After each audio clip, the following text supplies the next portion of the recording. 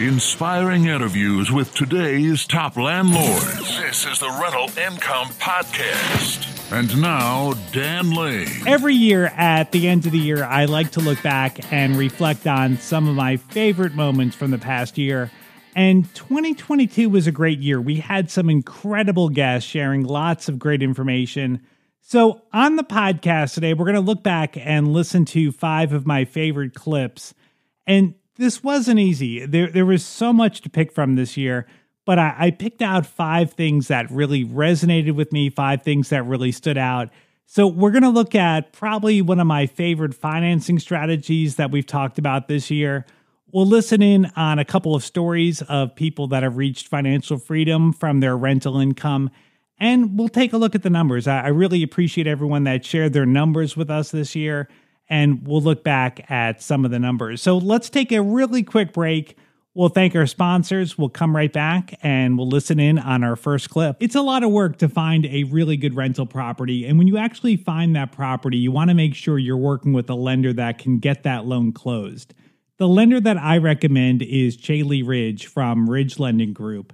She's a nationwide lender and her specialty is helping investors finance rental properties.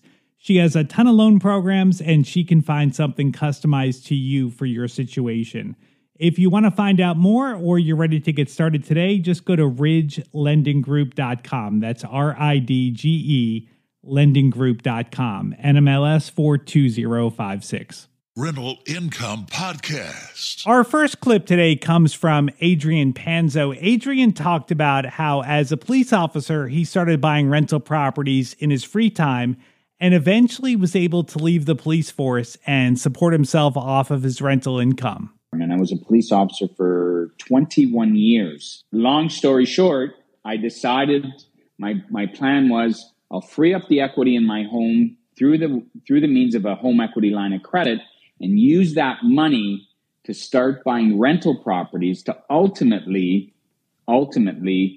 live life on my terms, because I knew and I felt and I knew through so many people that I had spoken to and the research that I did, real estate investing could give me that financial freedom, could give me that freedom living life on my terms. So that's basically in a nutshell. 21 years as a police officer, the light bulb went off pretty much towards the end of my career, and start building generational wealth and wealth by using that engine. But it all started with a home equity line of credit. We didn't have any money in the bank. How many rentals did you end up needing to be able to leave? I think by the time we left, it was give or take right around 10 to 12, let's just say. Again, going back years ago. But yeah, 10 to 12 properties is what we were looking at. 10 to 12. And you own a lot of like fourplexes and duplexes and threeplexes. How many actual rental units was that? Give or take about 40. 40. Okay. So about 10 buildings, about 40 units. Yeah, 4 per building, give or take, but we'll round it off. Could be a couple more, a couple less, but let's just say, 40. Okay. And how long did that take you from the time that you bought your first property till you got to your 40th? I want to say my 40th unit. 6 years. Okay. So you were buying, maybe like 1 or 2 properties a year and just letting things build up. Is that how it played out, that you were buying 1 or 2 a year? Or did you go through spurts where you would buy more properties and then maybe years when you didn't buy anything? Yeah, I would say when we started 1 a year, but then we got into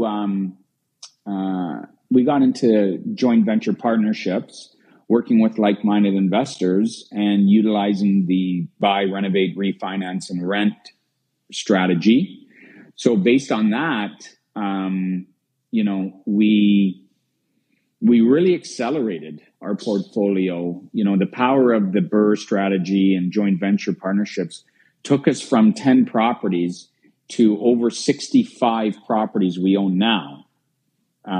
But to answer your question, it took us just the better part of 5-6 years to reach that 40 units. That was Adrian Panzo from episode number 354. And if you want to go back and listen to the full interview for any of the shows that we covered today, I've got links to everything on the website. You can find it at rentalincomepodcast.com/episode 399. Up next is Dakota Worrell. Dakota has a great story. 7 years ago, he was delivering pizza and he knew absolutely nothing about real estate. It was a cool job. I made $2.13 an hour plus tips. And, in 2015, I started transitioning out of that, and I bought my first rental property and kind of haven't looked back since. Getting into real estate was probably the best decision I've ever made in my professional career. Now, right now, you are in the process of selling your portfolio and cashing out, and you've seen a ton of appreciation. How much money are you going to make selling off all your rentals? So when I started this journey, I, got a grant for being poor, essentially. And I started this career with $419 and essentially lived off my cash flow. Mm-hmm. And I turned that $419 and all the cash flow that produced into, I think when I sell this, we're going to net $5 million. Wow. And over 7 years, you went from $419 to millions of dollars. That is and literally just recycling that same money. That is absolutely incredible. This was my only job. It was my only source of income this entire time, right? Which means every dollar that I ever had to reinvest in another property, it came from that same money. Right. And I think that's the part that people don't value enough is I didn't bring any extra money in on this journey. It was all cash out refinance, 1031 exchanges, trading up, so $419 turned into one way or another $5 million over the course of 7 years. And I just don't know any other industry that you can really do that in. If you want to get some more details and learn how Dakota did it, we cover it on episode number 369. Up next is Brandon Neese. Brandon had a job that he wasn't that crazy about, and he thought that if he bought some rental properties, the rental income could give him the freedom that he was looking for. So, Brandon, what was going on? Why were you not too happy with your job? I was in a heavy, stressful, fast-paced job.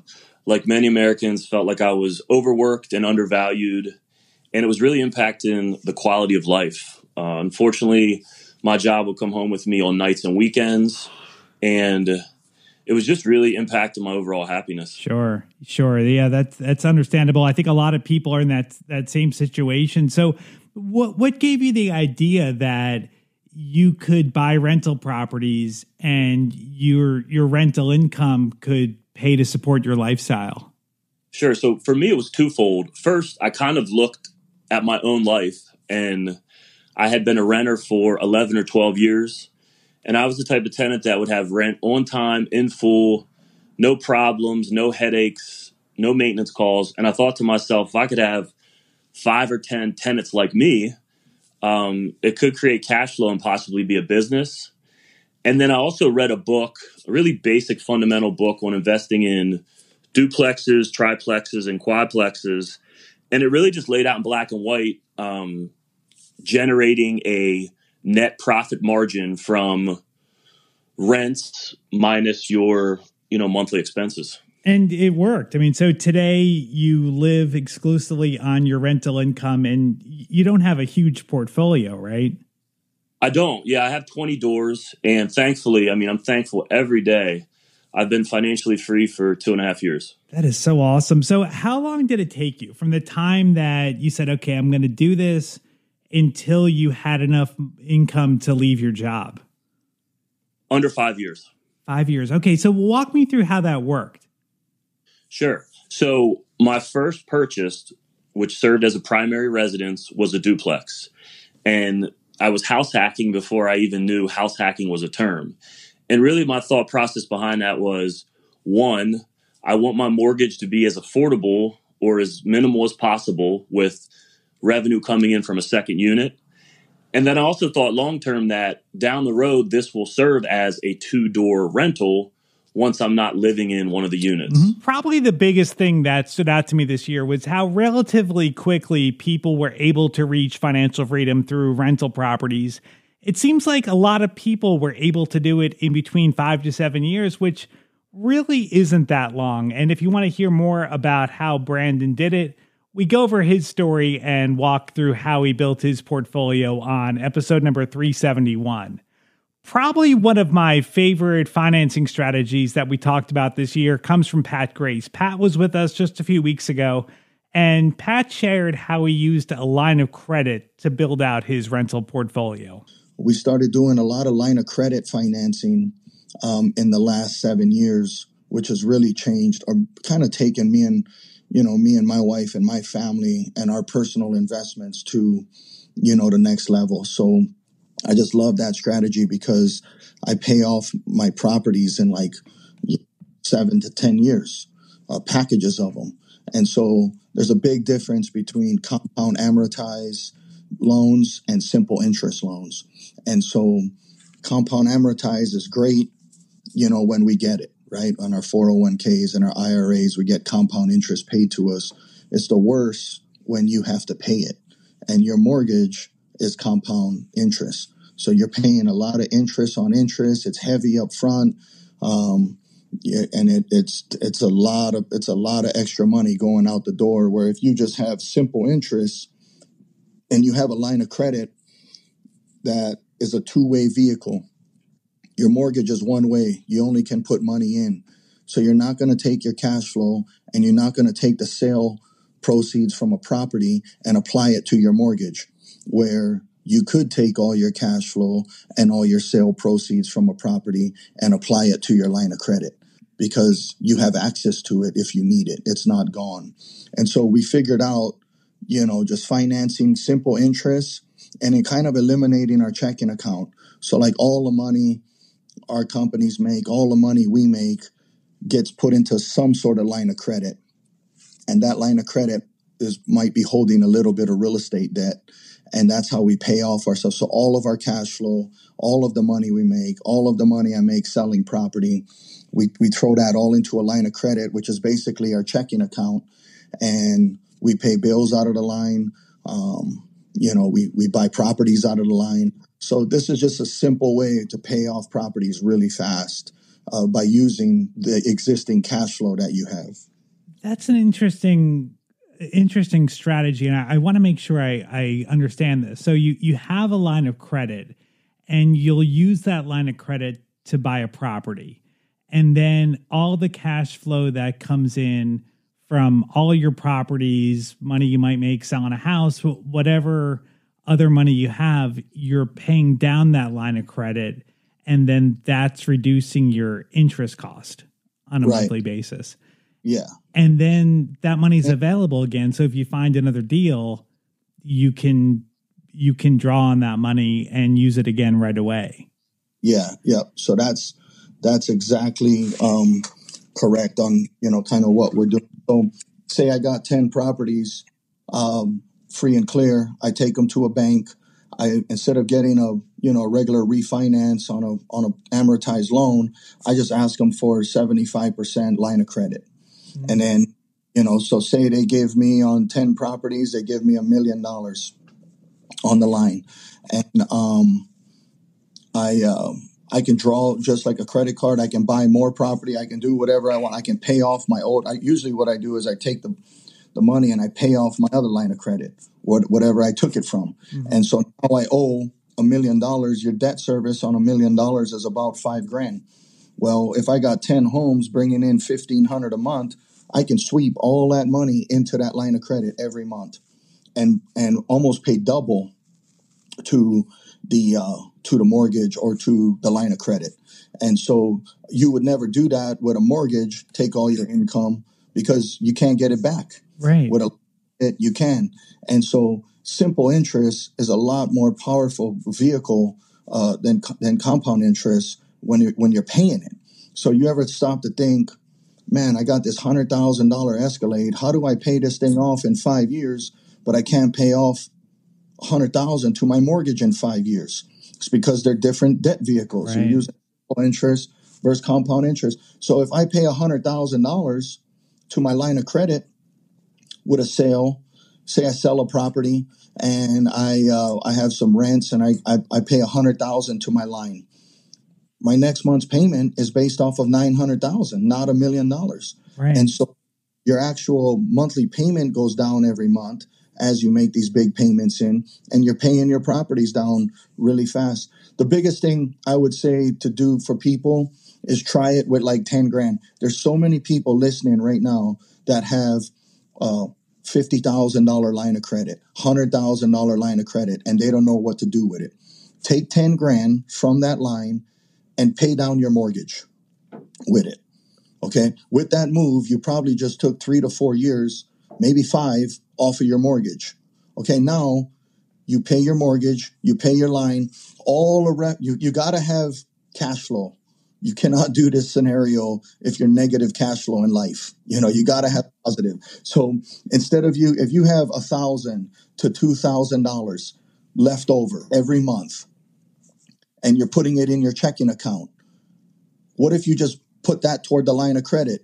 10 grand, you'll have it paid off in, 5 months.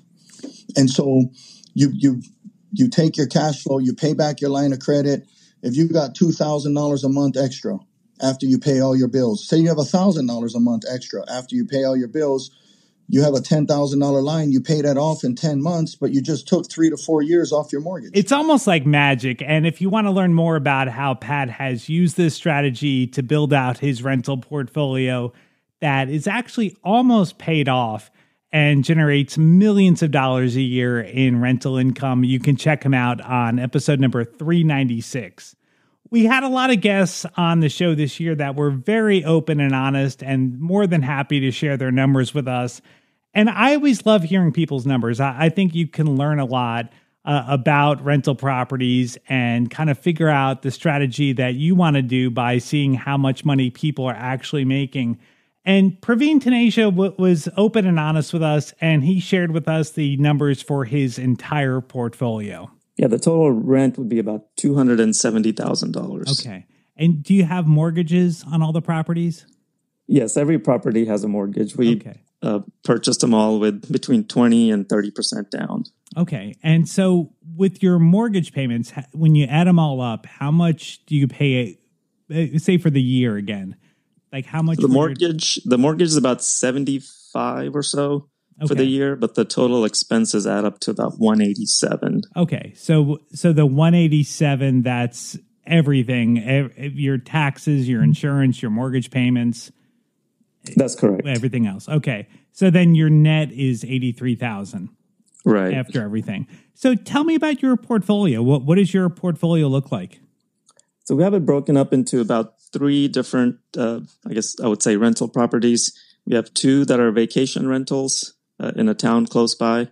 And then we have 3 locally, which are about 15 minutes away from us, which are long-term rentals. And then we also have 3 out-of-state properties in Little Rock. So those are more for cash flow, whereas the local properties, we get local cash flow, but also appreciation as well. So you've got a lot of diversification in there. Was that by design or did that just kind of happen? No, yeah. Initially, we bought some properties that obviously would appreciate in the local market. And then, we wanted to diversify and go after some cash flow since our goal was to, be able to live on the cash flow in the future. Today, Praveen's rental income covers about 75% of his rental income. And what I think is great about Praveen is he's just a regular guy that's been buying rental properties. He doesn't have a huge portfolio. He has a handful of rental properties that are all generating really good money.